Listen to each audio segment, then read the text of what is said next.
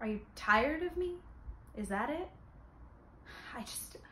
I don't get it. I mean, I don't want to sound old-fashioned, but you're a step away from fucking around on me.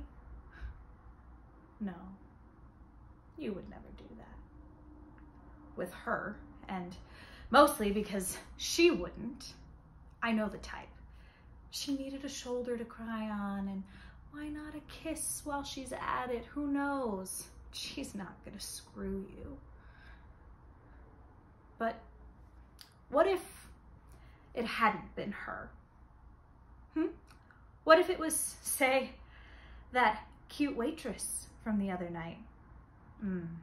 Didn't think I caught that, did you? The chatty chat, the extra $3 on the tip? It's never anything until it's something. What if she'd been there instead on that drive or whatever?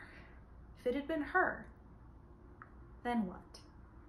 Just ask yourself. I just want to know where we stand. I thought I could trust you.